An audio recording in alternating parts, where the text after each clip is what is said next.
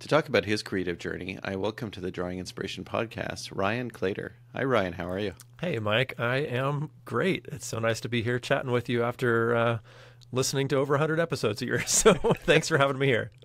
Well, thanks so much. I was so happy to discover you. You reached out after I think I had Christina Wald on. That's right. Yeah. And we exchanged a few emails, and you started talking about this Kickstarter project that you're doing. And maybe you can touch on that quickly, and then I'm going to dig into your childhood. Okay. So what is this Kickstarter book that you're working on? Sounds great. Well, first of all, thanks for having me here. It's great to chat with you. And this book that I'm kickstarting right now is called One Bite at a Time. And it's an oversized hardcover art book featuring 20 years of my work in comics, illustration, and design.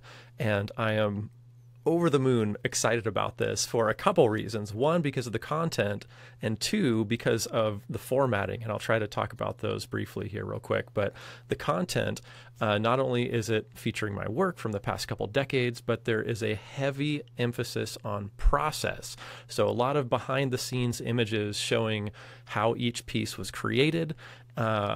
In fact, every single piece in there has a lot of process pages along with it and a little bit of contextual info. The formatting of the book is also pretty unique, I think, because it's going to be a very fancy book. On the cover, we've got dual cloth-bound cover. In fact, we're recording video, so maybe I can show you some of this as I speak about it. So the cover will have a dual cloth-bound cover. So this is two different colors of cloth, not just paper wrapping the book. And it will also have a dual foil-stamped cover, spine, and back cover. And it's also going to have copper gilded page edges, built-in ribbon bookmarks, and I haven't even got to the interior formatting, which also supports this whole theme of process, which runs throughout the book. So inside, we're going to have things like gatefold pages, die-cut reveals, vellum overlays, and more. So, for example, I'm showing on screen, I'll try to narrate this to your podcast listeners, but this is a page of original artwork from one of my books that I co-wrote with my buddy Nick Baldridge. It's called Coin Op Carnival, and we interviewed Wayne Nyans, the world's most prolific pinball designer. And this is going to be featured in the book at a really high resolution scan. So now, podcast listeners, we're looking at a close-up of this scan, which shows the original blue line pencils and then the inks on top of that and some double-stroked areas to kind of thicken the contour lines. But when it's printed in the book, it will not just be this original artwork. You'll actually be able to see through the original artwork because there will be a few holes cut in the page. And through that page, you'll be able to see the final, finished, cleaned, and colored version. So you can see a before version in the original artwork and an after version with the colored portion. But you can also see a before and after at the same time as you're looking through these die-cut elements in the page. So this is just one of many formatting specialty things that I'm including in this book that's, again, all supporting this theme of process. That looks incredible. I'm really excited to see this. Thank you. I appreciate that. I can hear it in your voice that this is a passion project for you. Yeah. And I don't know if I said this or not, but if people are interested in checking this out, I tried to make a real easy URL for you to go see it. It's onebiteatatimebook.com. That's onebiteatatimebook.com. That's fantastic, and I will include that in the show notes as well. Perfect. Thank you. So we're going to get back to that, I think, the Kickstarter, and we'll talk about that a little bit later on. But I thank you for mentioning that because I really want to encourage people to support other artists and what they're doing in their endeavors, and I think it's fantastic to lead the show with that. Well, thank you.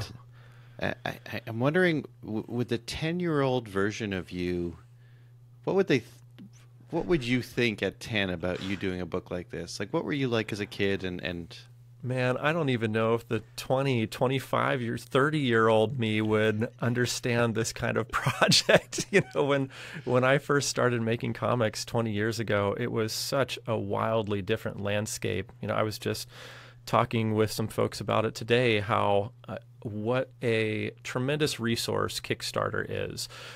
When I first started making comics, I was literally hand printing, hand folding, hand stapling, and walking my books around to comic book stores, hoping that somebody would take them on consignment in the hopes that maybe one day I'd see a little bit of return for it. I have students these days. I'm a university professor and I teach comics at Michigan State University. And I have students that I coach through Kickstarter campaigns, and they have garnered over $1,000, over $2,500 for their very first comic book. And if you told me that was possible 20 years ago, I would not have believed you. So, yeah, this is just a wildly different landscape. That's fantastic. Now, as a kid, were you, I mean, obviously we all liked comics. It stuck with you probably longer, but when you were a kid flipping through the comics, is that where you wanted to go? Did you think, I want to make these, I want to tell the stories? And then did you end up starting to do that? Like, how did it start for you as a kid? No, so if I'm going to answer the traditional Mike Hindley question about my first drawing memories, it was not drawing comics. I was drawing for sure when I was young, and some of my earliest memories are, 4, 5, 6 years old, as I was drawing my Care Bears, and I had a very supportive pair of parents who, my mom would hand me a piece of fabric and I would draw something on it, and then she would stitch it into a pillow. And we had so many of these pillows that she made from my artwork. And then my dad would hand me like a piece of plywood and let me draw on it. And then he'd cut it out with I don't even know what kind of saw you call that, but something that you can cut, fine outlines with. And he'd post them on something and we'd hang them on the wall. So that was, I had a lot of support growing up in terms of my interest in art.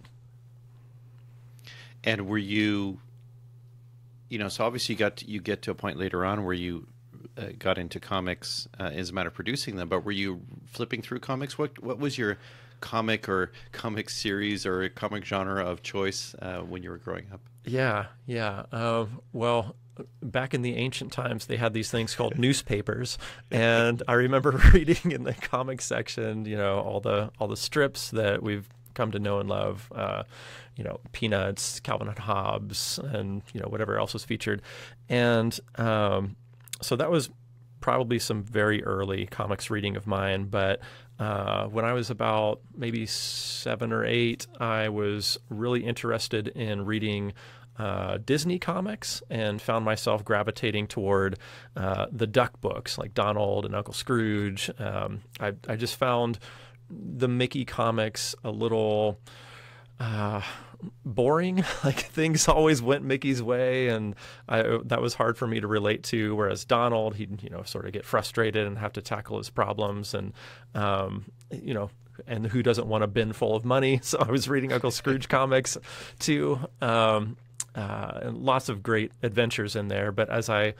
progressed in age, I started to appreciate satire a little more and started reading work by Sergio Aragonés called Gru the Wanderer. Sergio Aragonés is a Spanish-American Spaniard by way of Mexico, by way of America, cartoonist who's been drawing for Mad Magazine for over 50 years. His creator-owned comic, Gru the Wanderer, has been running for well over 30. I'll have to check when that started. It might be getting close to 40 years at this point. But that was a big influence on me, was Gru the Wanderer. His work was not realistic. It's very cartoony, but it's riddled with detail. And as a reluctant reader growing up, I really rejoiced in all the visual detail that was there and could just pore over those for days. So I loved reading through Gru comics and picked them up every month for many years. That's awesome. I'm not familiar, but I will find a link and put it in because I'll have to send you some copies. I remember like when I was growing up, it was the typical Spider-Man and Turok, Son of Stone. For some reason, I remember that. But I remember I had and so this is quite a while ago, right? But I remember I had a Spider-Man comic, and it had like a 45 at the back of it. Oh, interesting. That was like it was made of material. It wasn't like a 45, and I'm talking about it like a record. Yeah. For those who may not know. But it wasn't a hard record. It was like a sheet of paper, and then you put a penny on it on the turntable to keep it flat and balanced, and you would play it. And I listened to that so then you flip through the comic book as it tells you the story. Oh, wow. With the sound effects and the voices, and it was Spider-Man and Draco the Dragon. And there was a point in there where he talks about the sky, and I remember that story so much because I played it over and over. I had this ugly red record player, and I would flip through the comic, and that story would play, and it was fantastic. It was like that was multimedia back then. Totally. This is like 1973, 4, 5. I don't know, somewhere in there. Man, that must have been a perfect era for Spider-Man marketing, because this is tangenting a little bit, but at Michigan State University, where I teach comics, we have the largest public collection of comic books in the world. And along with comic books, we have some ephemera. And one of those pieces is, this sounds crazy, a roll of Spider-Man toilet paper.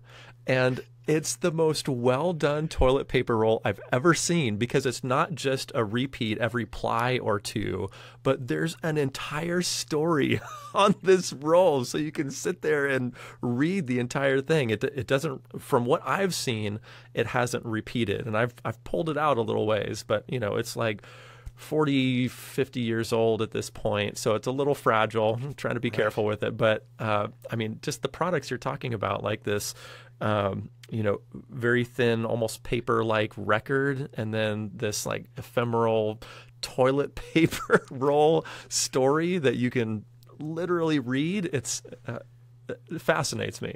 That's crazy. Imagine having that in your house, and you go in chapter 3 and 4 and missing, and it's like, who ruined my story? Right. Tell me what happened. You got to make sure you're the only one using that bathroom. Exactly. Bring the roll in with you. Bring it out. Yeah, that's hilarious. So did you end up going through high school thinking, I'm going to start? So like at some point you go from consumption to creator, and did that happen in high school? That took me a real long time. I always enjoyed art, but it wasn't until after undergrad that I started really getting serious about the possibility of making comics. I read comics throughout, I'd say leading up to high school. And then once I got to high school, I kind of forgot about comics for maybe about 10 years or so. And it wasn't until the tail end of undergrad that I had a buddy of mine come to me and say, hey, do you mind giving me a ride? I was fortunate enough to have a car my last year of college. And he said, can I have a ride to the comic book store in town? I'm like, oh, sure. I used to do that. So I took him there, and my mind was just exploded into a million pieces from all the incredible work that had come out in the past 10 years. I ended up picking up a book from, my favorite cartoonist, Sergio Aragonés. There was this collection called Boogeyman, and it's about this old guy who basically walks around a graveyard and tells stories about these people who were formerly living and how they died. And it was such an interesting book, and that got me back into comics in a big way. I started reading voraciously, and having just exited undergrad with a degree in art studio, I started thinking, my gosh, why am I not trying my hand at this? But at the time, there wasn't really many, if any, degree programs in comics. So I was largely teaching myself through any means I could, reading online blogs or getting books on comics, and meeting some of my heroes, having lunch with them, taking them out to lunch, asking them a bunch of questions, and interning at Marvel Comics eventually, before I started releasing my own comics in 2004. Wow, that's incredible. And so where did you go to school? So you went and got a fine art degree, right? But it was with a focus on... Yes, so I did my undergrad at University of California, Santa Barbara, and then my graduate work at San Diego State University. And at SDSU, my emphasis was in multimedia, which was kind of the catch-all media for the outsiders of outsiders. Like, we had the art department, which is kind of, weird and removed. But then within the art department, you had these more traditional media, painting, sculpture, woodworking, ceramics, etc. But then multimedia had folks like people who were doing computer art, but also photography and also comics and a number of different things. So it was like, if you didn't fit into any of those categories, then you went into multimedia, and that's where all the weirdos of the weirdos got together. So we're going to get to your teaching later on, but I wanted to ask you now, like, having been through those two programs as a matter of undergrad and graduate, and being a professor now, what does that environment look like in those span of years? How has it changed? Oh, man. I feel like it's so hard to talk about that because it's all such a very personal experience. But when I was in undergrad, I felt like there was a bit of, I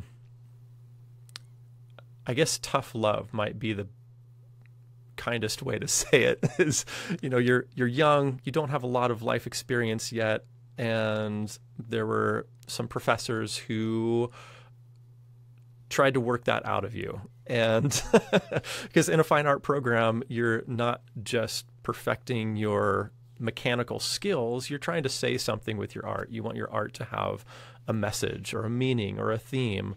And fresh out of high school, I wasn't aware of that, and I learned that over the course of my undergrad career, in some pleasant ways and in some unpleasant ways. With that said, I feel like I try to take a far more caring approach to teaching students that. It's not quite as hazy as it once was. I feel like that was an experience that I did not enjoy, and I want people in my classes to enjoy what they're doing. And I think we can still learn even if there's a lack of antagonism. So I really try to make my classrooms a safe space, making sure everyone is welcome, making sure we can all talk about our thoughts, our feelings, and do so candidly so that the artist understands what's being received and vice versa. So anyway, I guess that would be my hope and dream, that it's a little more of a, gosh, I'm really struggling with some diplomatic words here, but maybe a little more humane environment than what I experienced 25 some odd years ago. Yeah, it sounds... maybe a difference between a boot camp and a truly collaborative, creative experience, right? Yeah. That's my hope anyway. You'll have to ask my students if I'm successful in that or not. maybe I'll get one of them in the next podcast. So, you do your undergrad work, you do your graduate work, and you said you ended up at Marvel. But I'm curious about, like, when you decided to start working in the comic industry. What does that look like? Do you have a portfolio that you bring to whomever? Did you go to, were there Comic-Cons at that point in time? Because I've heard people go there and start showing their work that way. So how did you kind of get into the industry? Yeah. So a common question of beginning cartoonist is, how do I break into comics? How do I break in? Like there's a physical wall or a barrier that you have to get through, and that is a question that always makes me bristle. That is not the case. There is not a wall, and the only thing separating you from making comics is making comics. And that's it. You can choose to, like, I like to think of comics as like wading into the ocean. If you want to just try it out, you can dip your toe in it and see if that's for you. Or you can go in up to your waist and maybe, make a couple of comics, and you're one every, several years if you want. Or you can totally submerge yourself and say, okay, I am a cartoonist now and I'm making comics and this is what I do. So there's really not this barrier. You can make comics whatever you want it to be.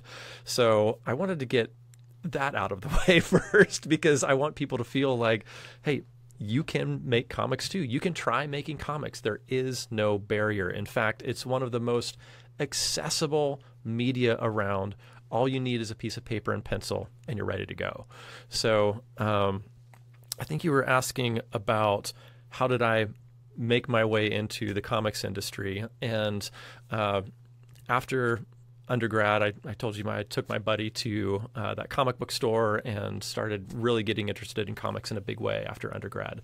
And after undergrad, I was also teaching some courses at a local community college.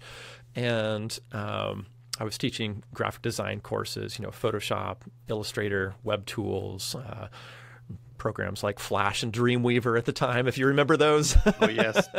And I was getting into comics in a big way and applied for this internship because I wanted to learn comics from the best of the best. So I applied to the internships at the big two, Marvel and DC, and Marvel got back to me and they said, we're a little confused. Are you a professor or are you a student? And I was taking classes at that community college at the same time I was teaching. I was taking some figure drawing courses to improve my figure drawing, and I told them, I am whatever you want me to be. And they're like, well, you have to be a student in order to have this internship. And I said, okay, I am, and I can prove it. So they said, all right, as long as you send that paperwork, you're in. And so in the summer of, I think it was 2002, there were two interns that summer. It was me and it was Ang Lee's son. And that was the summer that the Ang Lee's Hulk movie just came out. And so it was the two of us floating around in the Marvel offices together and learning so much. I mean, I was learning industry technical standards in the bullpen about how to scan in your artwork and how to process it for print. And I don't know if you or your listeners know this, but there's essentially no in-house talent at either of the big two at any company these days. So there's no artists or pencilers or inkers or letterers or colorists. Everybody is freelance and works outside of the offices. Except when I was there, they had one person still working there. His name was Dave Sharp. He was a letterer, and he was this like big metal looking guy, like I had long hair and like he played in a metal band, and I was a little intimidating to approach him, but I was a little gregarious, and I went up to him and I said, hey Dave, can you teach me how to letter comics? Because like I was there to learn. And so he's like, yeah, come back in a few days. I'll have something for you. And so I'd come back every 2 or 3 days and, hey Dave, how you doing? And the same thing would repeat. Come back and see me in a few days. And so eventually, one week, Dave stuck his head out the door and he's like, hey, Ryan, sort of motioned me in. And I came into his office. I'm like, okay.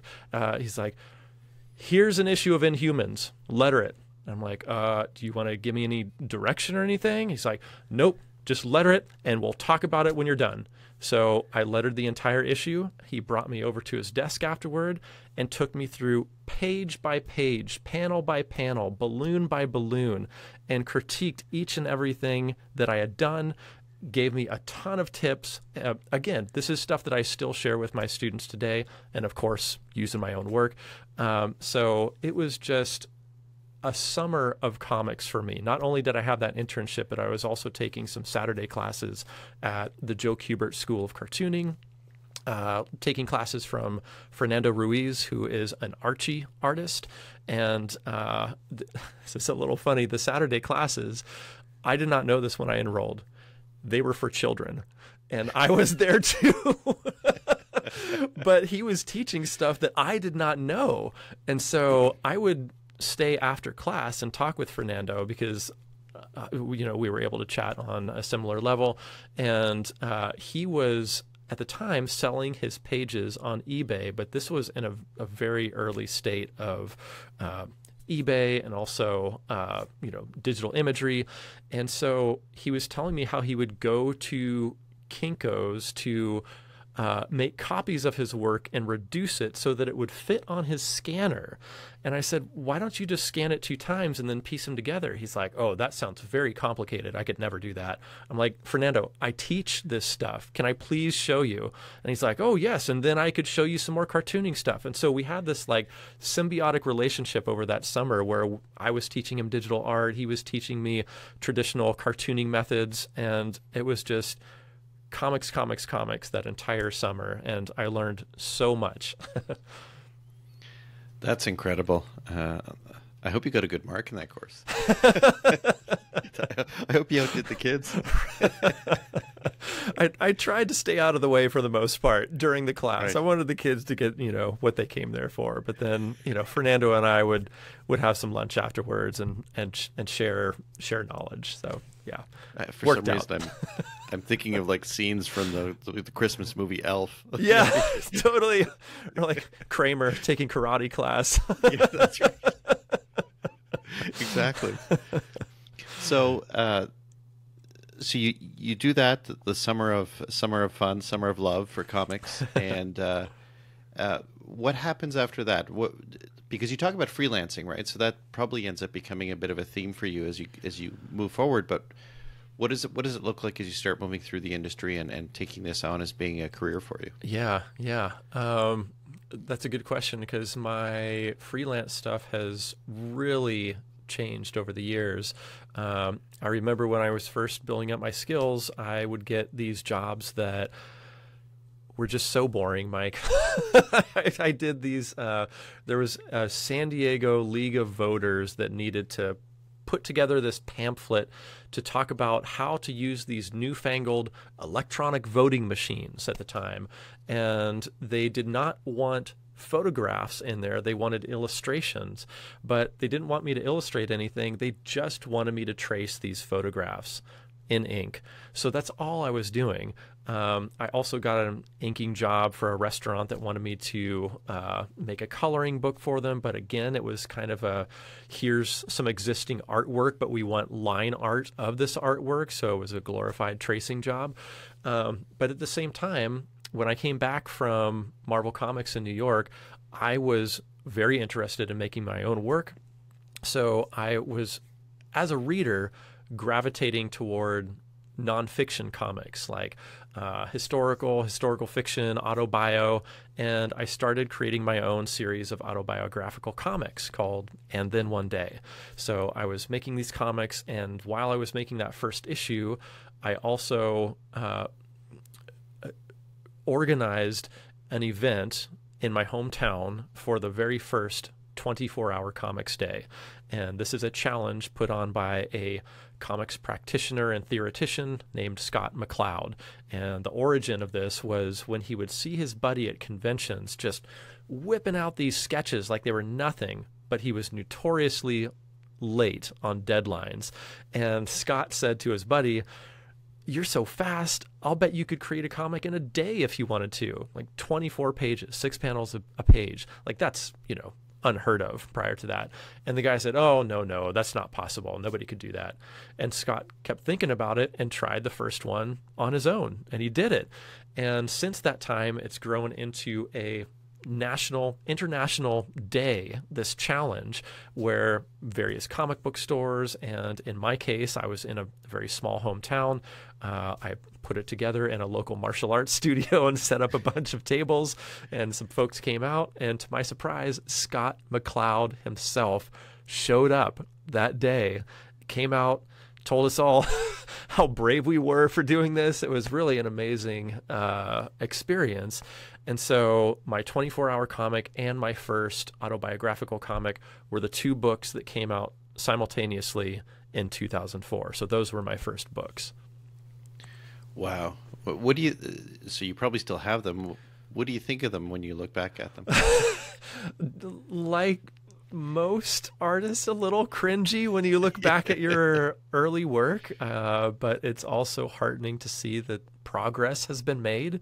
And I try not to think too ill about them, because they are where a lot of my readers first got to know me. And I know from reading work of people that I really admire, even their early work, I really love it. And I would hate for them to disparage that. And so I don't want to disparage my own early work either. But, you know, I think I've come a little way since then. Did you find that your and I think you hinted at it as well, the comics that you were reading changed over time as well, and who were you following? Who was really working for you as a matter of a content creator? Yeah, I really enjoy the work of Sergio Aragonés, as I've mentioned, not only when I was young, but it's one of those rare instances where the work holds up over time. This thing that you liked as a child, you can still appreciate today. I also like the work of Andy Watson. He's an artist from the UK. He's produced comics like Love Fights, Slow News Day, Little Star. The list goes on and on, but he's a really fantastic artist and storyteller. I like the work of Emile Ferris. She produced My Favorite Thing is Monsters recently, I say recently, like maybe 5 years ago at this point. The Canadian cartoonist Seth is, one of my Mount Rushmore of cartoonists. He probably the work he's best known for is a giant brick of a book called Clyde Fans, and I could go on, but I'll leave it there. Well, that's good, because it gives me a chance to plug the fact that I do really good show notes. So nice. So anyone who is listening to this or watching, because this will be possibly the first video, if not, it'll be a second or third. But just to remind people that the show notes, especially for the audio podcast, are I think very detailed. And so if you're listening to this, you're going out for a run, bike ride, sitting in a car, that whenever you get back to where you need to be or get to where you're going, the notes are there for you to follow up and kind of chase these people down, check out the books. We'll obviously include links to all of Ryan's stuff at the end, but and the Kickstarter campaign, which will be critical. But I just wanted to remind people, if this is your first time listening, yeah, really, and show notes. I'll second that. I have listened to a number of your podcasts, and I'm always impressed by how thorough the show notes are. So I don't understand how long that takes you. It must be a mammoth task every episode, but as a listener, I thank you. Thanks. Yeah, it's after doing so many, it's a bit of a routine, but I've done every single podcast edit and the show notes on my iPad. Wow. And that was something I started from the very beginning. It's like, because I was a big fan of the iPad, I used Procreate a lot, and I was like, I need to be able to do the podcast on this. I don't record it on the iPad, but I use Ferrite, and that's what I edit with. And then I have, especially now with iOS 17, it's nice to have the flexibility in moving the windows around. So as I'm listening to you, as I will be listening to you again in the edit, as I hear things, I put them down in the show notes, and then I Google them and find everything out. But I've always been disappointed in listening to some podcasts, and it's like, this is great and fantastic, and that sounds like 2 or 3 books I have to get. And then I go look at the podcast, and it's like, you can find so-and-so here. And it's like, no, I wanted more. Right. I wanted the thing. I was expecting a shopping list. Right. And instead you give me a business card. That's not what I wanted. So yeah. So you put out these first 2 books. Did that kind of guide you in what comes next for you? Yeah, I stayed on the autobiographical series for another several issues. I went to about 9 issues, and several of those were compiled into collected versions. I would serialize longer stories, and so I was autobio cartoonist for quite some time, and it wasn't until about 2019 that I put out this co-written publication called Coin-Op Carnival about electromechanical coin-operated amusement devices, or in layman's terms, old pinball and arcade games. And so I co-wrote this with my buddy Nick Baldridge, and I illustrated the entire thing. It's sort of an illustrated magazine. A lot of it is, multi-column prose with images, illustrations, but I'd say about 20% of the 64-page issue is full-blown comics. We have the introduction with Nick and I talking about the impetus for creating this publication, and then the person that we interviewed, Wayne Nyans, had some stories that he told, and one of them was so great I wanted to feature it in comics form, and so there's a Wayne Nyans comic in there as well. Fantastic. So do you like pinball machines then? Is that what you're trying to say? Just a little bit. Do you have some? Do you have many? I've got some pinball machines, yeah. I see. It's like asking an artist, do you carry sketchbooks, right, or do you have canvases? Yes, I have all a of the problem. above, right? Yeah, that's right. Yeah, I've got some games. I got the pinball bug from my dad. He enjoyed pinball and had a game or two in our basement as we were growing up. And, it was another interest of mine that fell by the wayside for quite some time. I'd say probably a couple decades. I was not even thinking about pinball. And then my wife and I moved to Michigan from California in 2008, and it was right around that time I was trying to get to know my new surroundings and see what was here.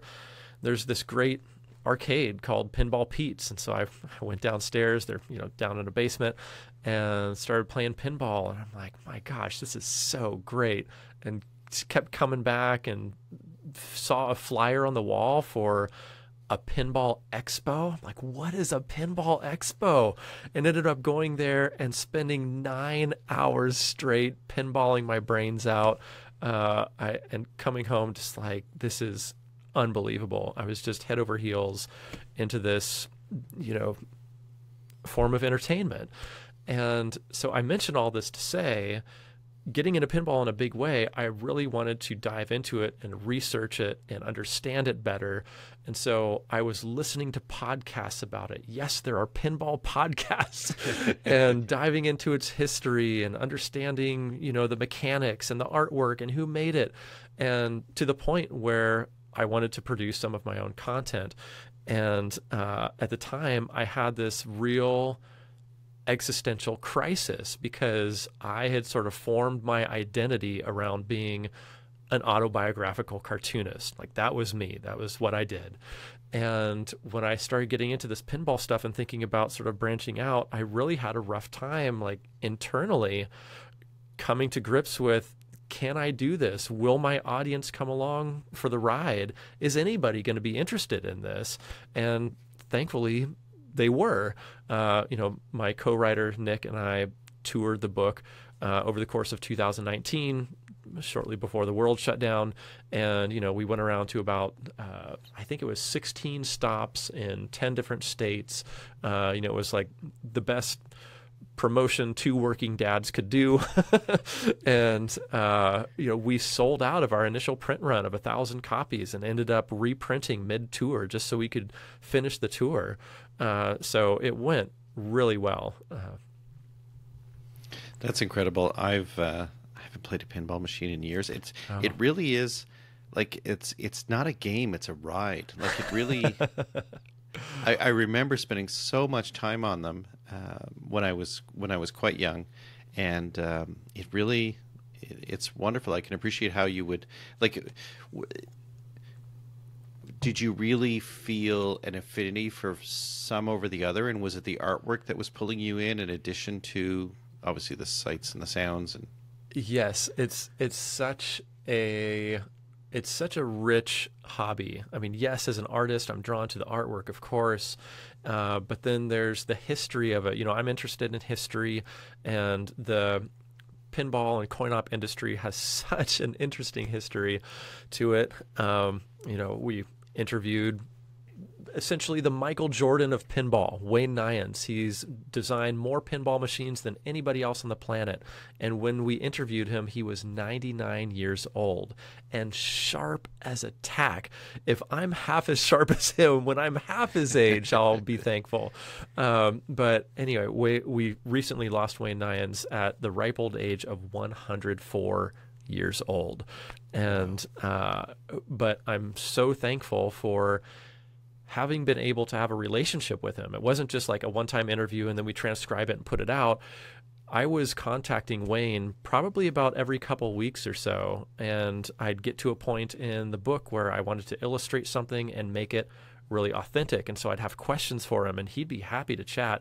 And his mind was just unbelievable. I'd ask him a question, and he'd know instantly the answer to my question.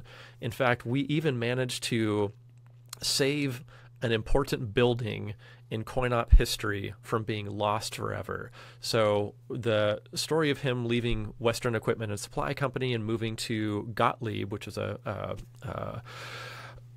prominent manufacturer at the time, Gottlieb at that point shared a factory building with Chicago Coin.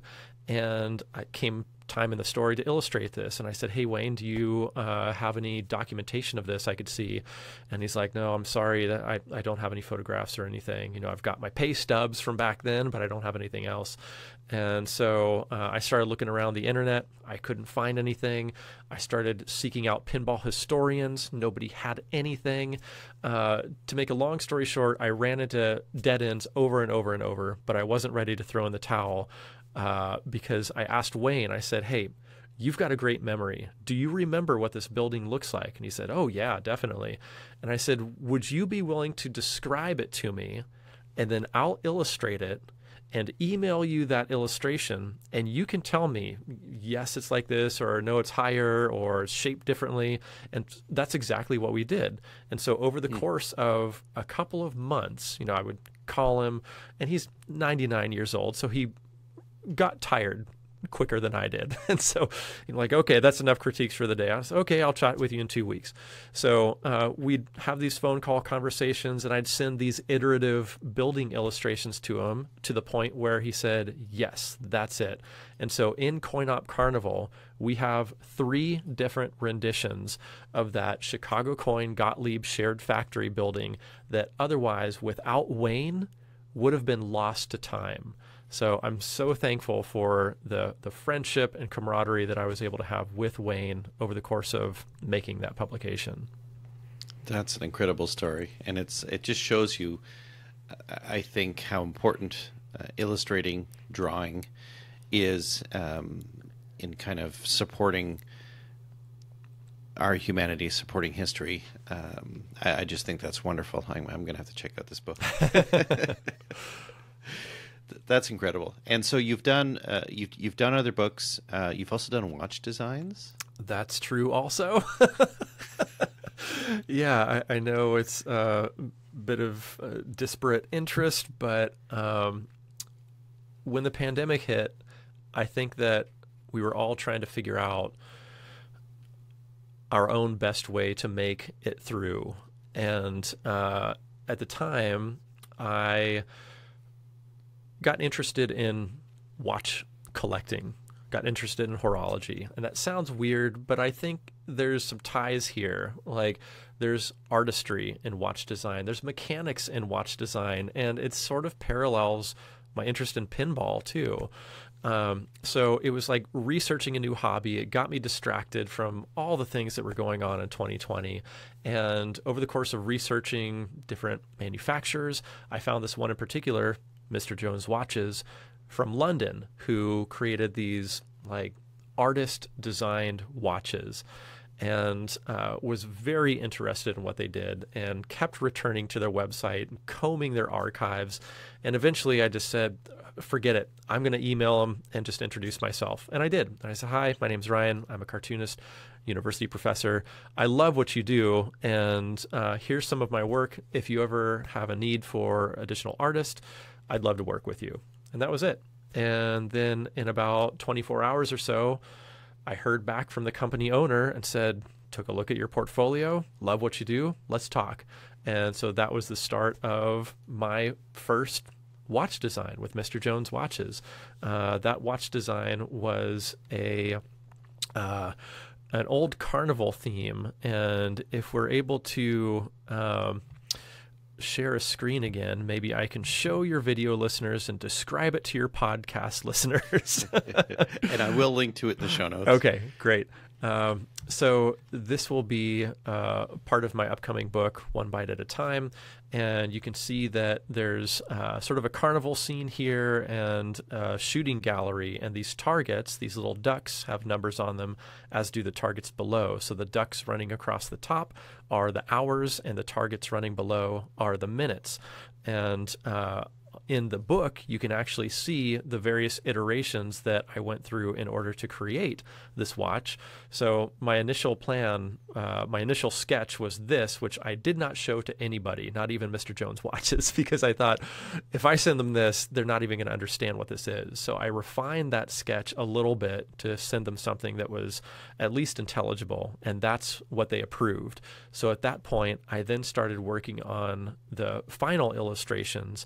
And there are a number of different discs here, from hours disc to the minutes disc, but there's also printing on the glass of the watch itself and even the back dial as well. So if your listeners were counting, that's actually 4 discs, but there's 5 here.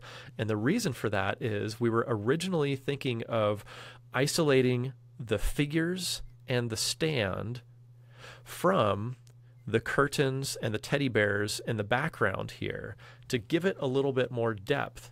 But eventually we worked that out of the design over the course of production because it added a little too much complexity and a little too much cost to it. We wanted this to be a really accessible item. And so essentially we melded this disc and this disc together. So all of that is on the glass, and then the hours and the minutes and the dial, the back dial, are all behind that. So that was my first design with Mr. Jones Watches, and it ended up breaking all company sales records for the time in which it sold out, which was 2 hours to sell 100 watches. And that got me my second design with them too. That's incredible. What a wonderful piece of work. So I will link to this if you're not watching the video, and I remember seeing it on your site, I think, as a blog post. And you were doing some combing then. That was a while back. Oh yes, oh yeah, I was creeping around here for nice. Sure. So I wanted to kind of, and we're going to talk about the blog a little bit later, but I wanted to kind of go back to the creation, or not back to, but to the creation of comics and how you work, because we have listeners who are creatives. And I was at a conference recently, and one of the sessions was around doing comics around your nature journal.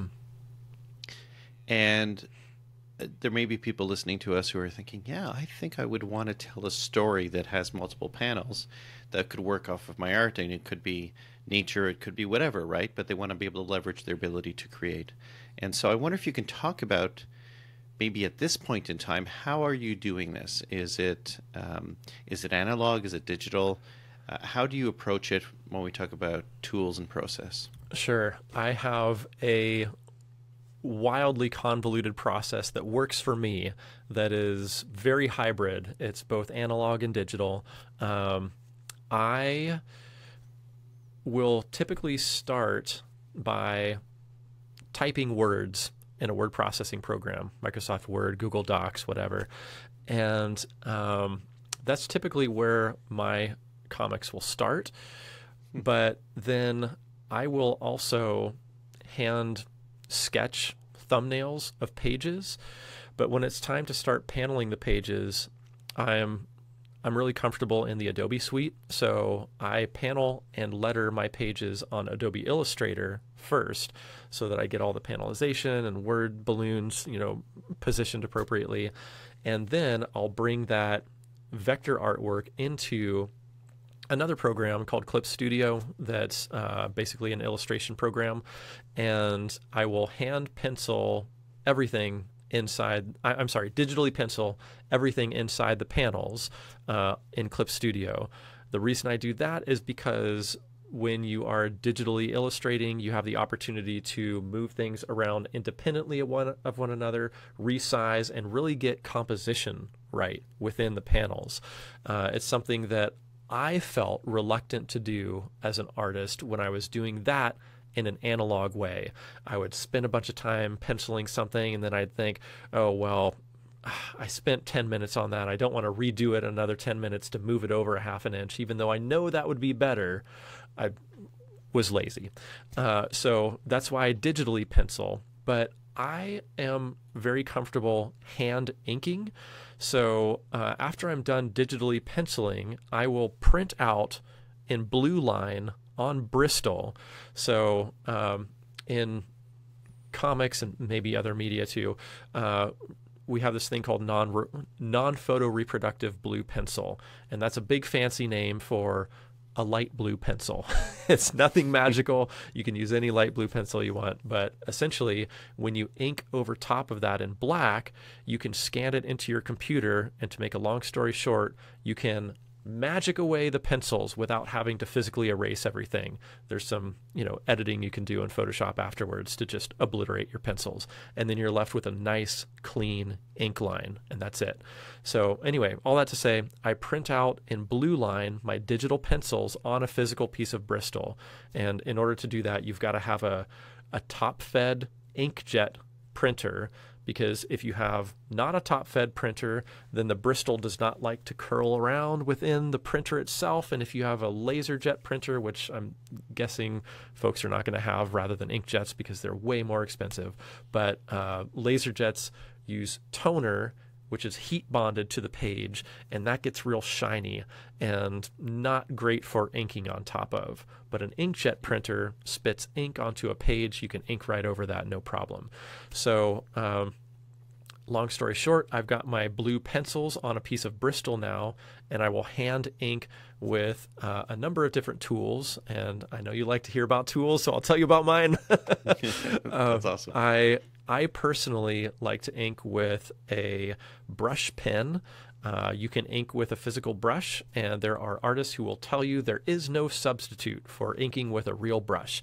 I have a lifestyle as a dad and a husband and a professor and a busy person who I cannot deal with cleanup. I loathe cleanup. I want to pop a cap and be done.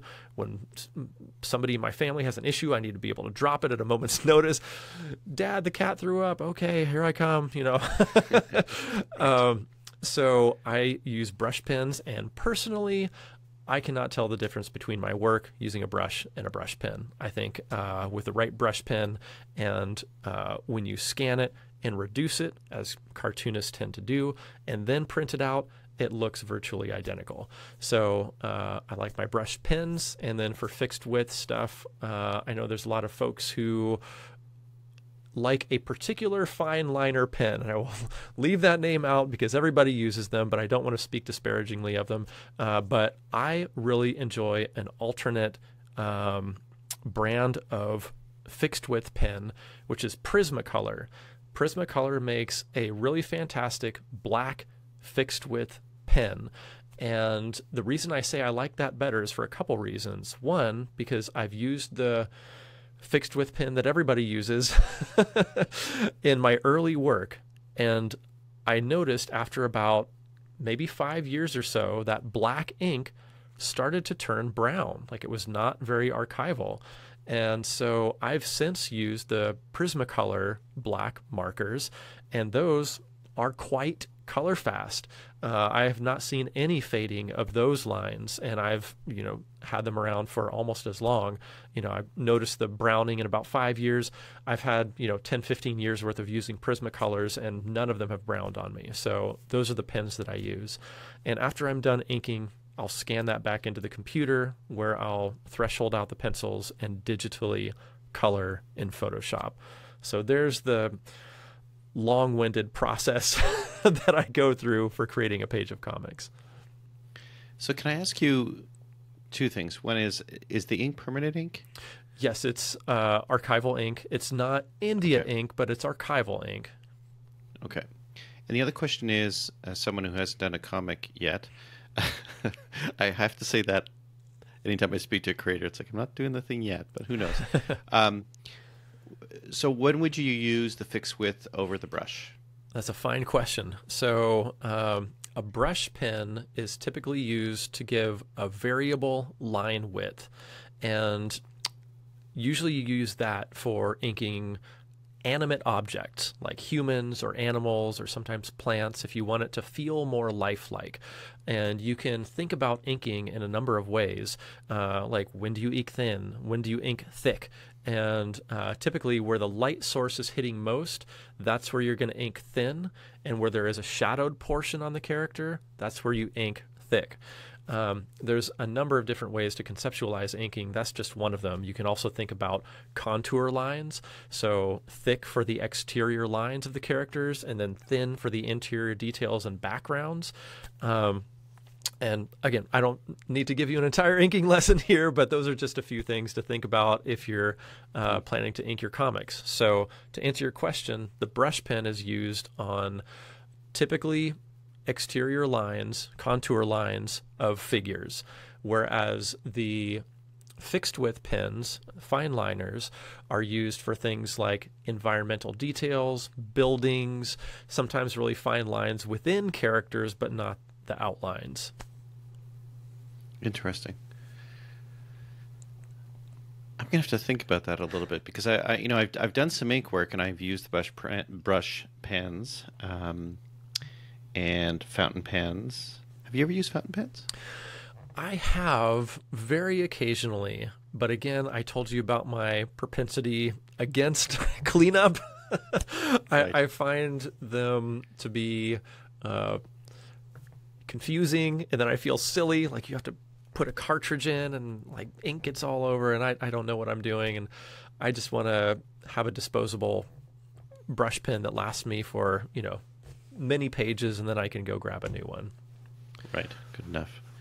But now I'm thinking, so back to my point about doing ink work in my books is, my sketchbooks, is maybe I need to be more cognizant of the brush pen for animate objects versus, so using some like a micron pen, which I use for sketching and things like that. Yeah. I remember when because I went to engineering school, and when we did our drawings, and I did too many drawings, too much work. Oh my, it was so much.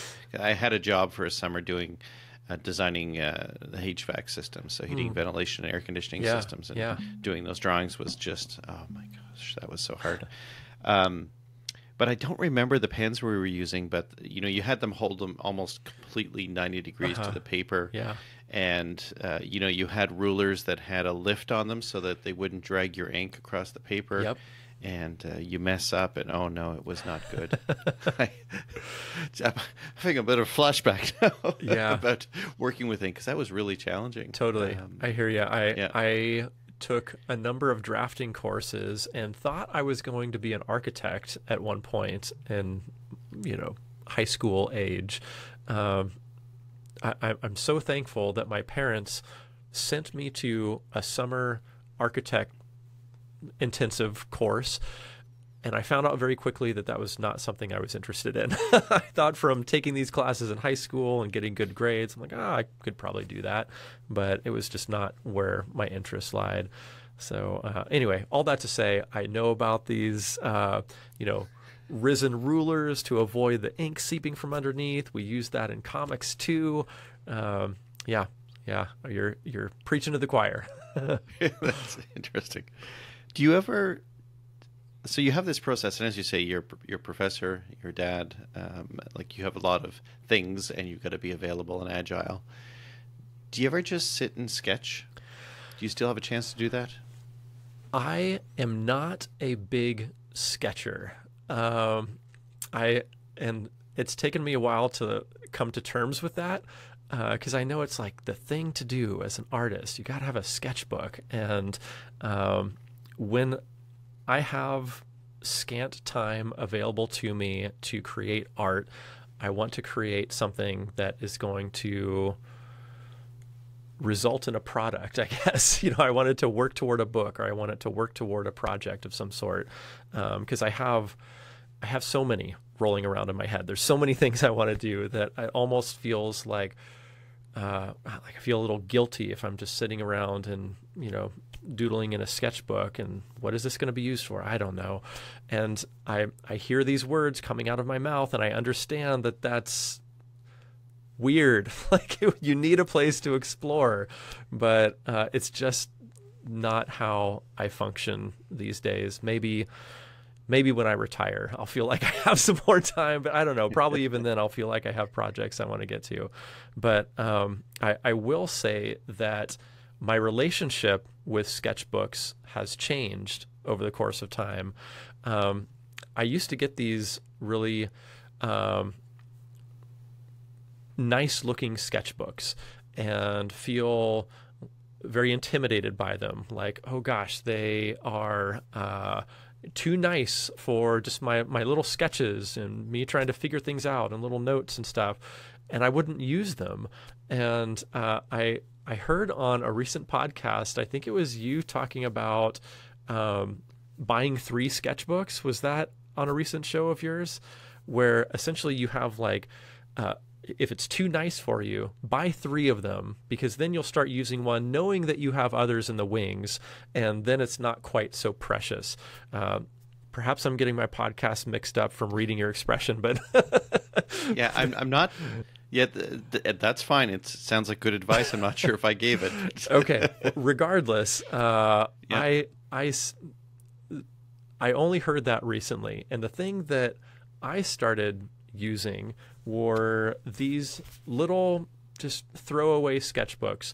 They're, I don't know, maybe 48 pages or so, saddle stitched, and I can stuff these in my pocket or my backpack and take them with me, and they're just very unprecious.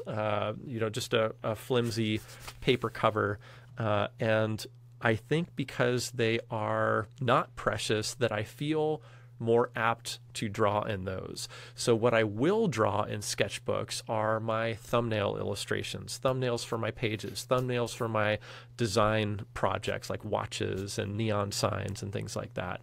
So now I have like a one-stop shop for any of my thumbnail sketches, rather than what I was doing in the past prior to this project I mentioned to you, the 20-year art book, One Bite at a Time. I would literally just grab any piece of scratch paper and, scratch away on it, because it was meaningless. I thought nobody's ever going to want to see these things. I don't care if I see them again or not.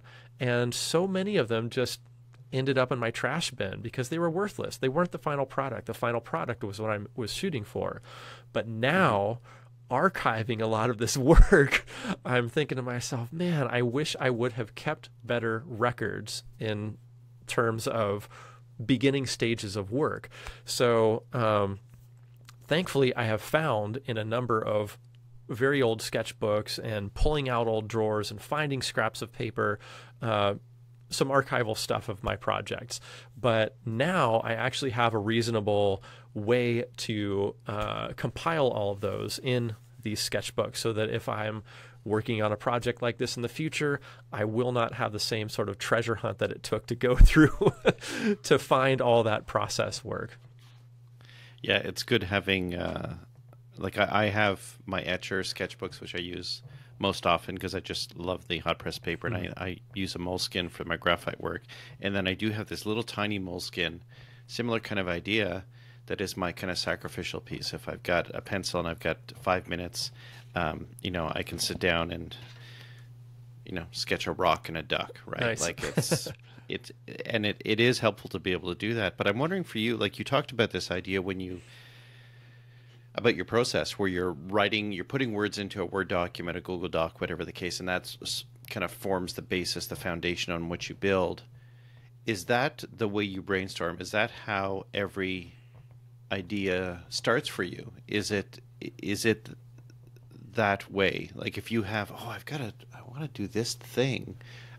Is that how you're starting it? Regardless as to like, trying to separate the brainstorming from, I'm going to try this idea. Like, is it always the same?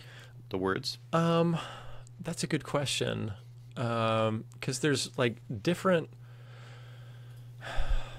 levels of ideation. There's like a macro version where you're focusing on a page and how to solve that puzzle and how are the panels going to fit on the page into the grid structure of this page. But then you have like a more macro puzzle solving of like, I want to create this book. What is this going to be about? And I think that now that you force me to think about it, that I do start with words in each instance, which again is weird for an artist. Like I teach comics and mostly I get art students in my classes, although there are other majors too. But we're all very visually minded people. And when I give my script lecture, I talk about, well, do we start with images or do we start with words? Is it the chicken or the egg? Which comes first? And it's different for different people. But I think for most artists, they start by thumbnailing. At least most students that I've taught start with thumbnailing, and that's perfectly fine. There's a million different ways to make comics. It's just finding the way that works best for you. But for me, I think that I've been typing so long that that's faster for me than it is to sketch something out or to hand write something out, that I just want to get my ideas out as quickly as possible. And for me, I can type pretty darn fast. So I think that's my comfort level with it. I really like that you brought this up because, I've talked in the past about people when they've done their painting, their drawing, that they don't have to do a podcast, but if they can record an audio clip about the piece, what it means to them, what it's based on, telling the story, right? Because we may look and we may, when I did the presentation at this conference, I talked about that. There's this drawing I did of two monarch butterflies, and you may think, oh, that's, a nice piece of work with two monarch butterflies, but, we raised those. Mm-hmm. My daughter took the picture. They were male and female. I call it first date, but they're probably brother and sister. And I'll probably put up a still of it here in the video. But having that story behind it gives it more meaning. So to have recording that audio clip, even if you share it with no one, provides a little bit of context and reflection on what you've done. And now you have me thinking that maybe one of the next pieces I do, I should write about it first before I put a pencil or a pen or anything to paper. And I wonder what that does to the experience. Yeah, I'd be interested to hear your thoughts about that after you do it, because I would imagine, and please correct me if I'm wrong, do you start with imagery and sketches most of the time? Mm-hmm. Yeah. I've never started with words because I'm working off either I will do some stuff plein air, but I'll work off a reference or some kind of orchestrated reference I've done in Photoshop where I'm taking a bunch of images together. And I have the story in my head that I'm trying to tell, but I haven't, like my theme one year was storytelling, and I've wandered away from that. I want to go back to it. And I think just writing those words down may be good. And that's where nature journaling is really helpful. At this conference, the nature journaling conference, it's one of the comments is, if you're not really happy with your artwork, then put some words down on the page because it looks more professional, right? But being able to tell that story about, even if you're just trying to capture a moment, is it hot? Is it cold? Is it windy? What smells in the air? That kind of thing. but I'm gonna have to try that. Yeah, most of the work I've seen of yours is more like observational drawing, and I would be really interested to hear how writing about it first affects that. Most of what I do is pretty narrative driven. It's comics, it's paneled, it's sequential, it's time based, whereas the work that I've seen from you is more like capturing a moment, capturing a snapshot. And man, I'd love to see how that writing process affects your work. Yeah. Yeah, I'm gonna have to try that because it's like I know the story, right? The snapping turtle I did recently. I know what happened before and after that, but no one else does. Right. I should have maybe started writing that down Yeah. and then worked from there and see what happens next, right? Yeah. Let me know how because that affects your process. great, I've given myself homework without asking you for it. So let's get back to this book because, the Kickstarter page, you gave me kind of an early look, and I commented that the video was incredible, which is really what you need to have. And I think it can be daunting for people to create a Kickstarter campaign around a piece of work they want to do. Is kickstarting a project something that everyone can do? I've heard Jake Parker and other people talk about it, and you really need a fan base to do that. Is that true? Do you think even if you have a few hundred people, you could still maybe do something? Definitely. So all of that is true. It's called crowdfunding because you need to bring a crowd. And if you don't have a crowd, then there's probably not going to be any funding in your future. So this is something that I coach my students through over the course of a semester in my advanced comics class. So I offer them the option of being coached through a Kickstarter campaign. And one of the most important things I have them do is to start collecting email addresses. And our goal is 100 email addresses by the time they push that launch button. And they think, oh gosh, 100 emails, I could never. And I said, well, let's think about this for a minute. And I have this all outlined in a week by week outline for them. And essentially it's 10 email addresses a week over the course of 10 weeks. That's 2 email addresses a day. And I tell them, start with me. I'll give you my email address. That's 1. Now you only have 1 more to go today. And then get a couple more tomorrow. Okay, well, who am I going to get? Well, mom, dad. Okay, there's your next day. Friends, there's the rest of the week. Teachers, maybe you can get another couple days the following week. And then I say, do you have social media? Yes, inevitably they do. How many friends, followers, etc. do you have? Oh, I don't know, 500, 1,000, 2,000, however many they have. I said, okay, we'll go through that list and start writing people individually. Direct message them and say, hi, I'm glad we're friends on here. I just want to let you know about this exciting new project I'm working on. It's a comic about blah. And if you would like to keep up with that, I'm sending out an email every month or so, updating people on the work that I'm doing on it. This is sort of behind the scenes stuff before it comes out. So if you want to be a part of that, let me know. And that's it. And then they gather those emails over the course of, 10 weeks or so, and they get pretty darn close to 100 emails. And every single person that's done that has launched their campaign and had success. So we really talk about a lot of the intricacies as we go through, but that's a big one, that you need to bring people to this party. You don't just launch a page and then the party happens. Like, you've got to have the guest list and bring it there. Yeah, I noticed that a lot of artists do it really well in the sense that they build up that momentum through social media. So it almost becomes that the Kickstarter campaign becomes a summary event of what they've been doing for the last year. Yes. In the teasers and here's this image and here's this, and it becomes obvious at the end when they launch the Kickstarter. It's like, you were working on a book or you were working on this or whatever, right? It's really clever, and I'm glad you talked about the email list, because I think people look at things like Instagram, and I've talked about this on the podcast before, as their portfolio, and it really shouldn't be. It should be a funnel. It's not an output, and that the email list is your most important tool to be able to connect with your fans. Amen. Yes. And your supporters. Yeah. Yep. Yeah. Yeah. When folks ask me about, what's the best thing a beginning artist can do in their career, start an email list.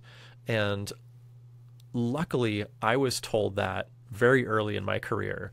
And thinking back to 20-something Ryan, when that person told that to me, I was a little standoffish at first. I said, "Oh, I don't know. That seems really salesy. I don't want to ask people for their email addresses." And the person said, "No. You're going to a convention already to sell your work. Just put out a piece of paper, write email list on it, and you don't have to say anything. Just let people sign up if they want to." I'm like, "Oh, I guess that's passive enough where I'm willing to do that." So I put it out, and sure enough, people started signing up.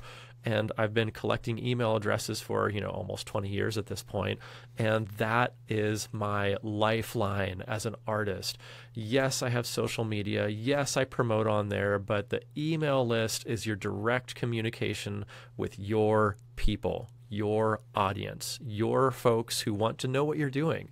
So I would say start an email list and maintain it. Figure out a frequency that works for you.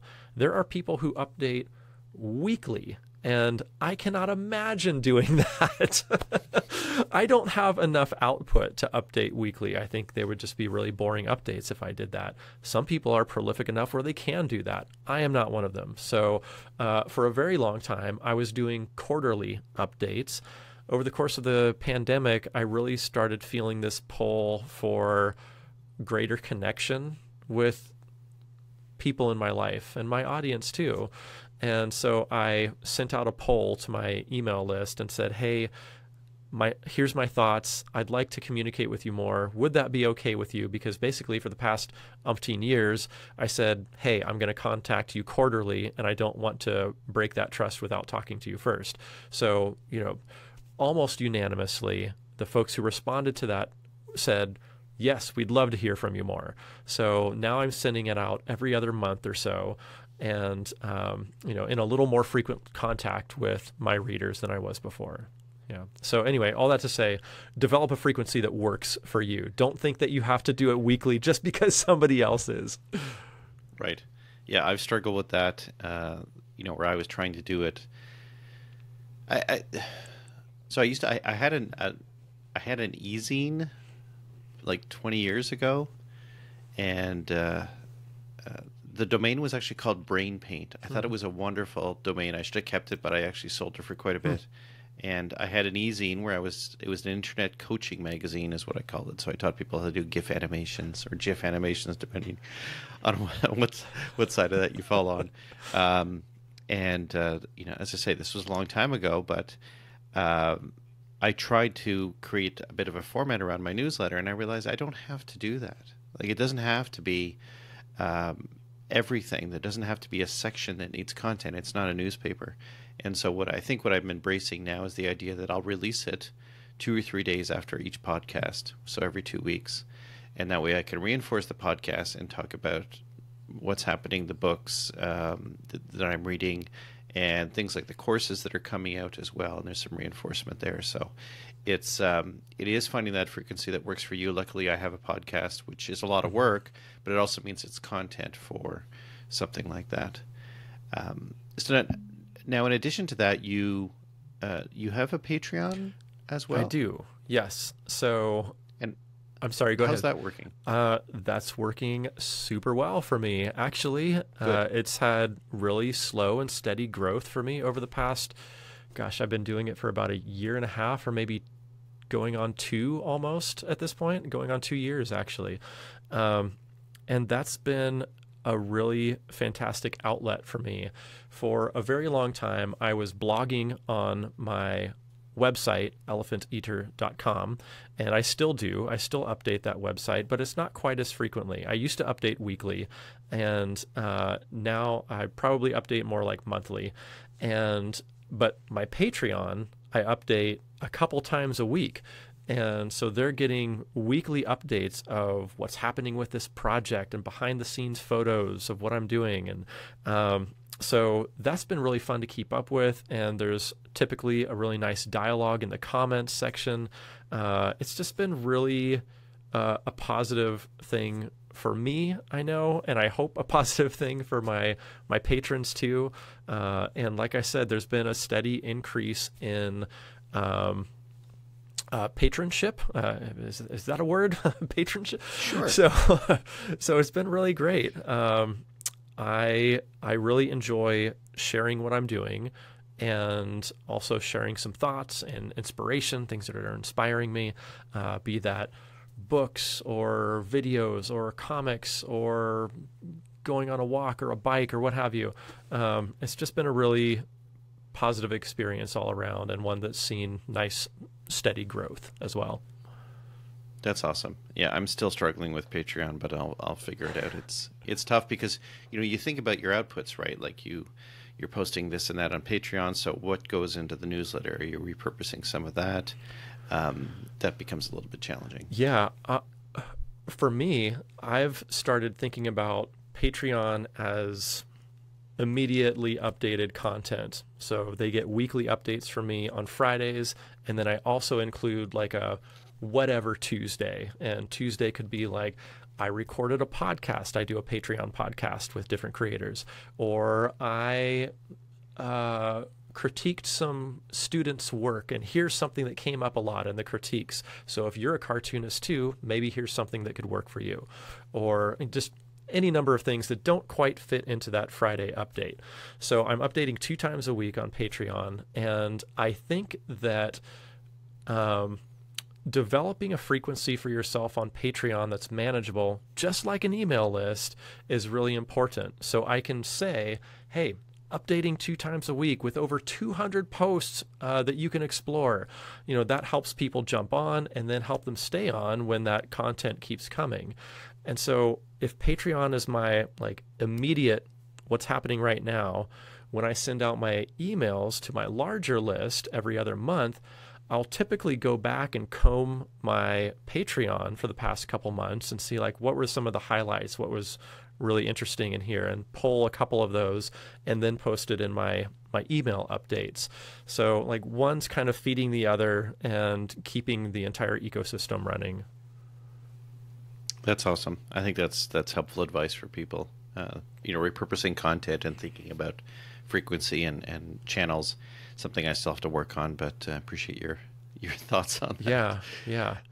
If you don't mind me talking just one little bit more about Patreon, I used to think of it as okay, I have to create Patreon exclusive content. People are paying me for this, and it would be rude of me to show that somewhere else. Those are my thoughts as a creator.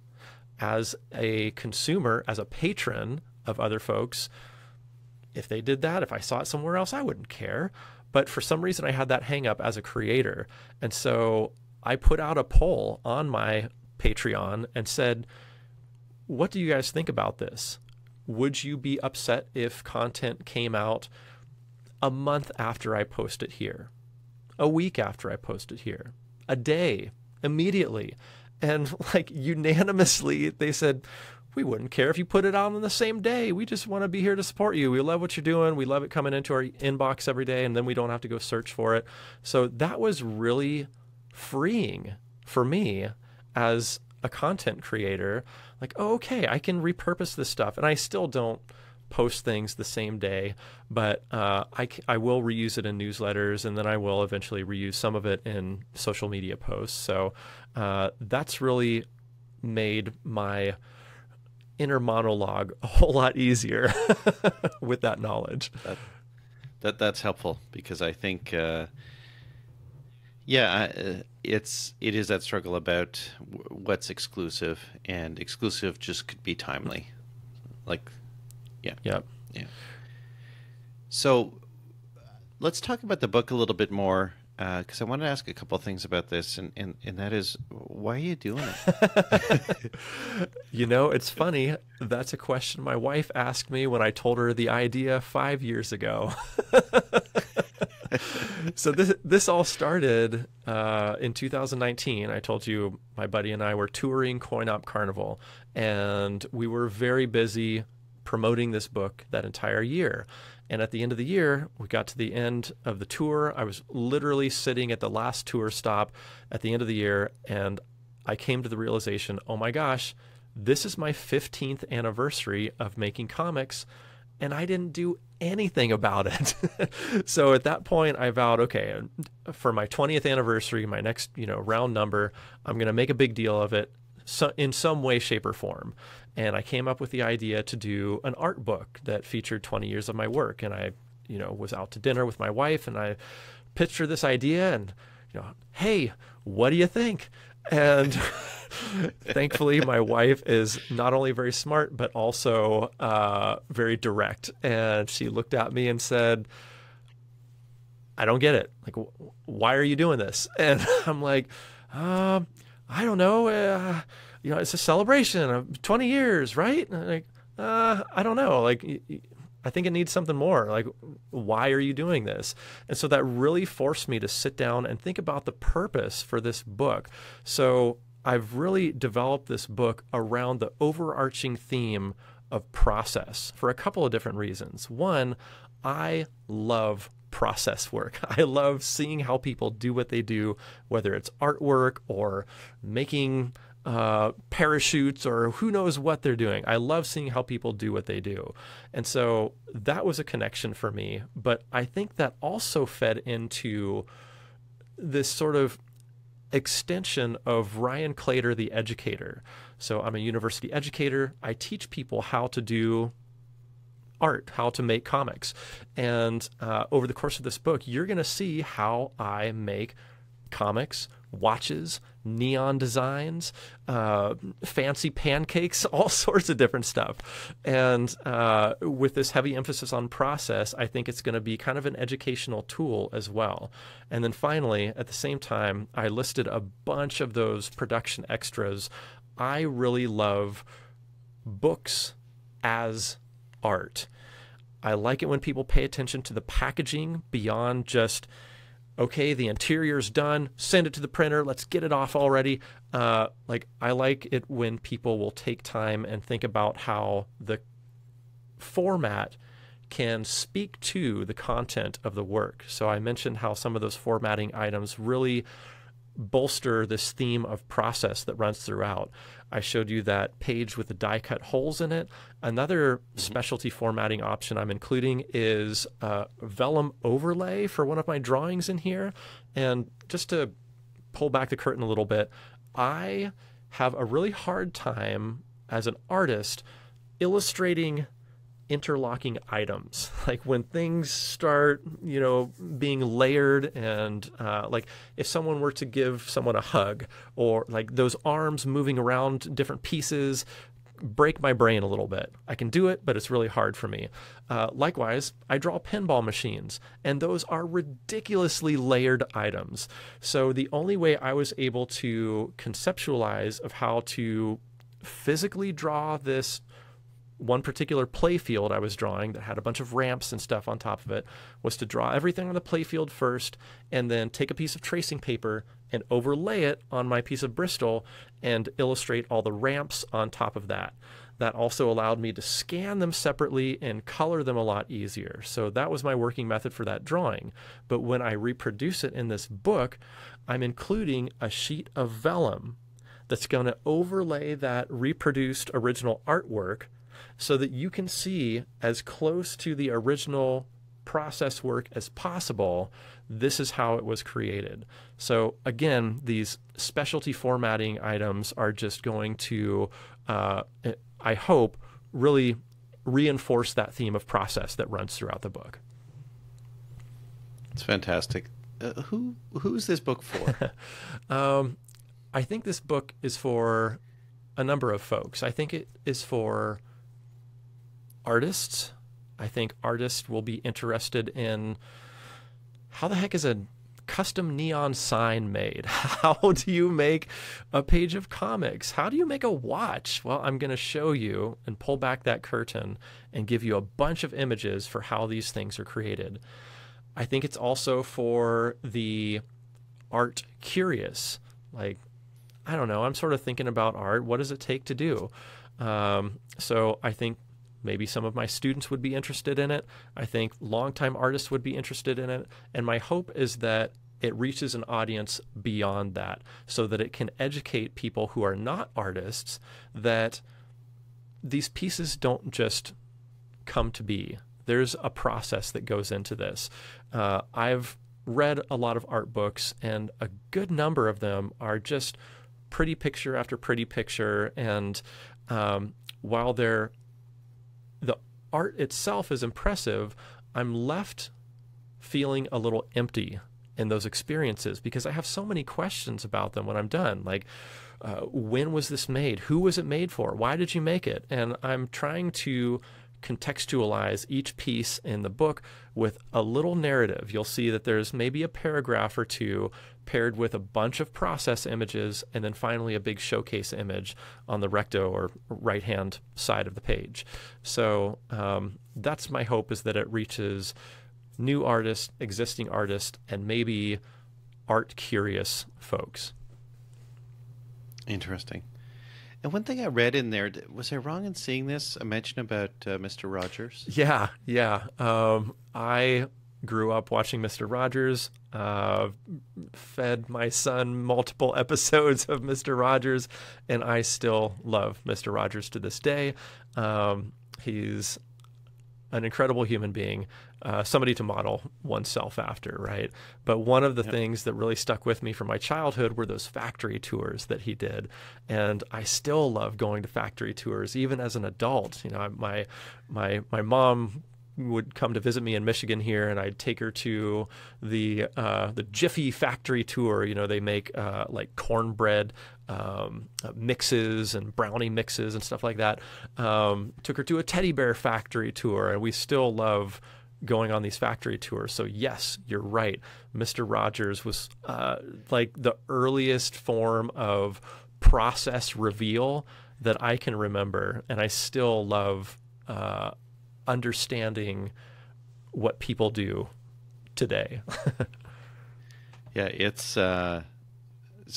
two comments on that. If you ever come to Ottawa, you have to go to the Canadian Mint, because they have a tour in how they make their exquisite coins. So they're custom coins. I had Anna Bucciarelli on here, who's a wonderful artist, and so she's done a bunch of coins for them. Oh wow! And it's wonderful. They tell you the story about the different types of coins, and when there's probably going to be a story now about King Charles and how that coin was developed and which way he faces and why and all this kind of stuff.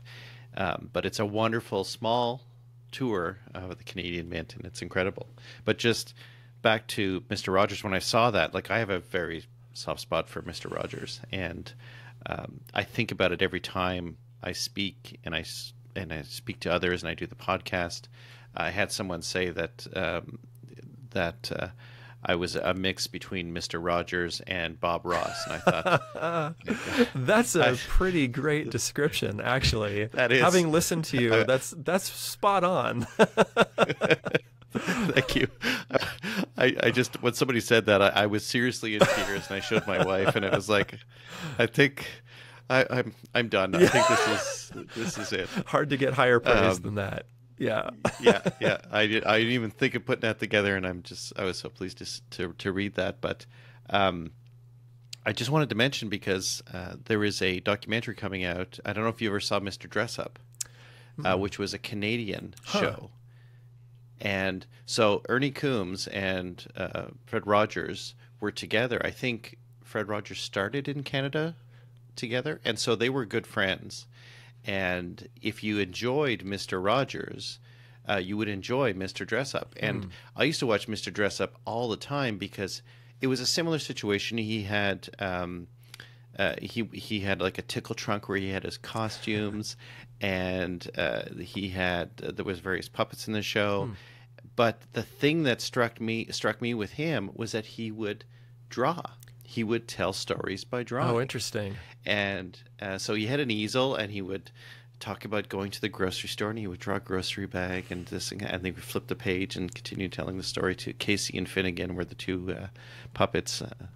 And that's I want it to be that. I want to be the person who tells stories by drawing. And there's a documentary that I think it's on Amazon. I don't know if it'll be available in the U.S. I would hope so, but it's dear to my heart to see him, because I guess he was exactly the same kind of person in person. Wow. Yes. And it's amazing the impact that these shows have on us years and years and years later. Yeah. So I was so happy to see Mr. Rogers. It's like, yes. Yeah, I'm gonna have to look up Mr. Dress Up now. I've not heard of him, and that's really interesting to hear some of the parallels with like the puppets and yeah, very cool. Mr. Rogers never drew though that I know of. Yep. So yeah, that's a really interesting additional component that he had. I'm gonna have to look this up. Yeah, Mr. Dress Up was like, he would always reach in and he'd pull like a pirate's costume or a dinosaur, and he'd tell a story around it. And there was a tree in his backyard, and that's where Casey and Finnegan lived. And you were never quite sure if Casey was a boy or a girl, or like it was always like it was way ahead of its time, right? Where you weren't caught up in things like that, and it was. I really loved the show. I mean, there was the Friendly Giant and stuff like that, but I really liked Mr. Dress because he would draw every episode. He would draw something. So cool. And yeah, I really love that. All right. I'll be looking this up. You have to check it out. And looking in your show notes too. Right. Because I think he did like, I'm going to say over 1,000 episodes. Wow. Like it was a ridiculous amount of shows that he did. Oh, that's nuts. Yeah, so I will drop a bunch of this. I'm sure that you can find it on YouTube now, all the shows. Yeah, but, I'm Mr. Dress Up. I'm tempted to search right now, but I don't want to clack during the interview. All you have to do is check the show notes. So we're going to get to homework. I could probably talk with you for another couple hours, but we'll get to homework. But I wanted to also ask you a question, and I don't ask every guest this question, but I have to ask you this question. If you had a chance to have lunch with a fictional or non-fictional person, dead or alive, who would it be? So I am in a very fortunate position to work at a university where I direct a comics event, and I've been able to invite a lot of my heroes to campus and take them out to dinner, take them out to lunch. So I've been able to have a private dinner with Sergio Aragones. I've been able to become friendly with Emil Ferris and Seth and, these like Mount Rushmores of mine, right? But if it were anyone, I think it's got to be Mr. Rogers. How incredible would that be to sit down and have a conversation with someone like that? I mean, you mentioned stories of Mr. Dress Up and Mr. Rogers. I've heard times where I haven't seen this, but I need to look this up, that Mr. Rogers was on, what was that television program where they like play a prank on someone and they're filming it, and then they say, "Oh, you're on candid camera." I think maybe that's what it was. Yeah. And I guess Mr. Rogers was pranked at some point, and it was something that would have got somebody flustered and riled up. I can't remember what they did to him, but he was just responded in the same way that he would on the television show. It was like, "Oh, that's okay. Don't worry. We all make mistakes." It's like, oh my God, this, like, what an incredible person. So I would love to sit down with someone like that and just have a relaxing lunch. Cheers. I would do the same thing. I didn't really think about that. That would be fantastic. And I'm sure that you've seen, and others have heard and seen his, was it when he spoke to Congress? Yes. I'll link to that. That's on YouTube, and that's a worthy watch as for well, sure. just to see the real person behind it. Yes. But, whoever's listening right now, please go click that link in the show notes right now. It's so worth it. Yes. Yeah, I think we need more of conversations like that in this day and age with everything that's going on. So, yeah. So I do like to explore this idea of homework, and I feel like I brought some on myself in writing a story before I do my next study or my next painting or drawing.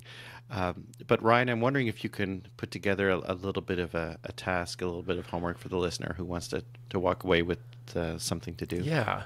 Okay. So I'm a comics artist. I like comics. I like narrative in my artwork.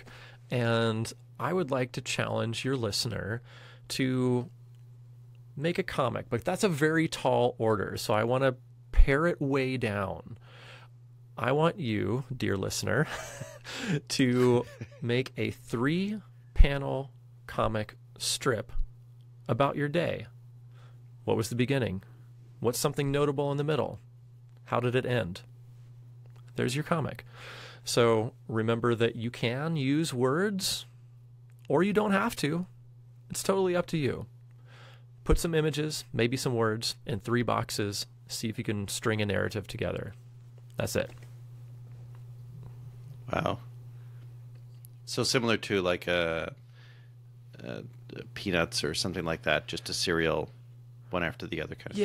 Yeah. Weekly Peanuts was typically around 4 panels or so. Okay. So I'm trying to pare it down even further, like enough for you to string together something with a beginning, middle, and end, but it's going to be real efficient.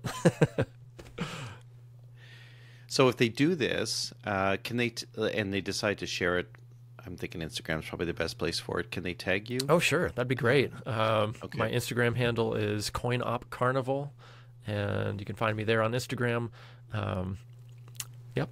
I'd be happy to see it. Okay. So if you do decide to do this, tag Ryan, tag me. We'll share it. We'll talk about it. I'd love to see what people do. I'm not going to commit myself on this one, but I've got so much other homework to do. Now, before I let you go, I wanted to, we've had such wonderful emails back and forth, and I really appreciate you really take so much time in putting your thoughts down that if you ever have the opportunity to receive an email from Ryan, it'll make your day.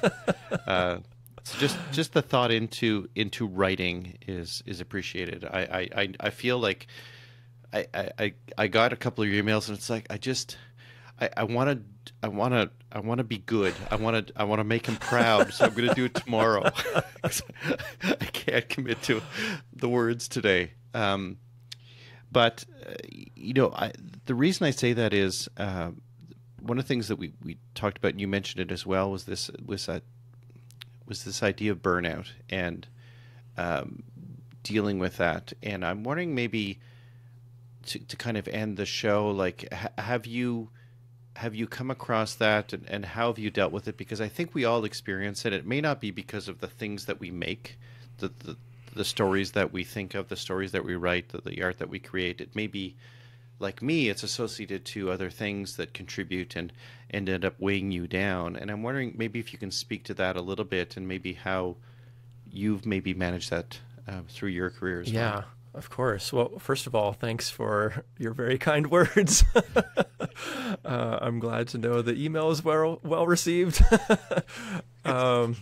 As far as burnout, yes, of course, I have experienced that too. And I used to get really frightened about it.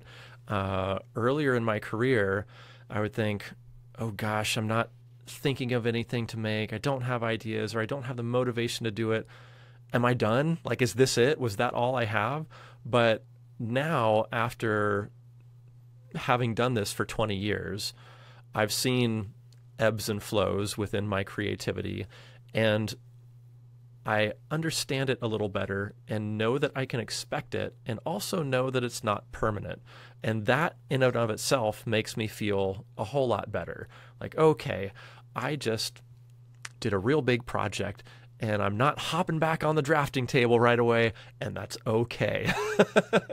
I used to think, man, it's been like, it's been a month, it's been 2 months since I've done anything, and just really get down on myself about it and sort of spiral because of it.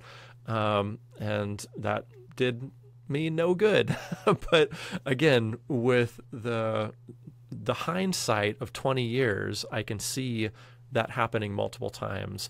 And so what I'd like to say to your audience is, if you are a newer artist, like maybe Mike, who's been doing this, just somewhat recently, I still find that hard to believe because your work is flawless. Like, I could not produce a lot of the things that you do. And to hear that you've just sort of recently started this up just blows my mind. So anyway, for newer artists, I'd say if you encounter that, please take solace and know that it's not permanent. Also, give yourself some grace. We all deserve it, especially after the last 3 years we've all been through, 3.5 years. It's just been such a trying time for everyone in a myriad of different ways. So it's not permanent. Have grace with yourself and be okay with making very small steps towards something. My self-publishing company is called Elephant Eater Comics. That's based on a saying that my dad would tell my siblings and I as we were growing up. He'd say, well, it's like eating an elephant. You just do it one bite at a time, and before you know it, you're done. And so I try to keep that in mind as best as I can to keep myself grounded while working on larger projects like going through school or making books or a particularly ambitious art piece. And also pay tribute to my dad too. So those would probably be my 3 recommendations. 1, no, it's not permanent. 2, have some grace with yourself. And 3, don't be afraid to start taking those tiny steps. If you keep taking tiny steps, just a little bit each day, before you know it, you're going to have something finished.